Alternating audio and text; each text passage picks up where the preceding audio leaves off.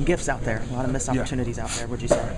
Oh yeah, he's just throwing it up there, trying to make some plays, and we was in the right position to make the plays. We had a couple dropped interceptions. You got to take advantage of them plays, but we didn't. So we just got to keep on working on forcing turnovers and make those plays. How frustrating is it now with the losses, and it's important to stay positive here in the locker room, obviously?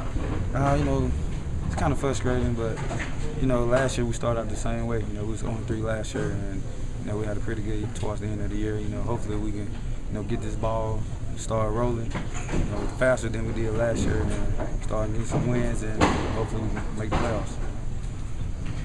What are y'all trying?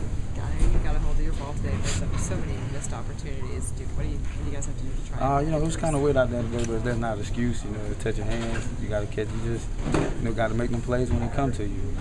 I done missed the interception before, so so you just got to make the plays when they come to you. Think you'll get a call from your mom again?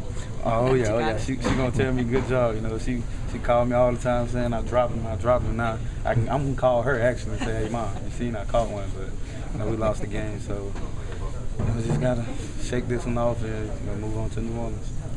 I know you've had a tough week. You lost one of your college teammates and friends. What do you remember most about Kenny? Kenny always had a smile on his face. He's a hard worker on the field and off the field.